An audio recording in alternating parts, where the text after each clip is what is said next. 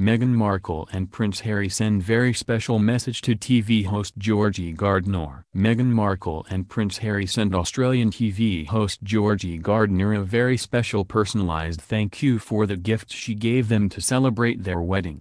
Ms. Gardner, who co-hosts the Today Show on Australian TV, was sent a personalised thank you letter by the royal couple. To the shock of her Channel 9 co-host Karl Stefanovic, she read the letter live on air. The letter read, "Dear Georgie, we wanted to write and thank you so much for the incredibly thoughtful wedding gift. We're both delighted that you would think of us during this special time and greatly appreciate your kindness. We apologize for the delay in getting this letter to you, but as you can hopefully understand, it has been a very busy time for us. Thank you again for your kind gift. We are incredibly touched." The letter ended with the signatures of both royals. Ms. Gardner had sent the happy couple a neoprene picnic rug from Australian designer Murph & Murph. The rug depicts the iconic Gate Levique in Western Australia. Ms. Gardner, who reported on the royal wedding from the UK in May, said she was very thrilled to receive the letter. The wedding of Prince Harry and Meghan Markle took place on 19th of May in St George's Chapel,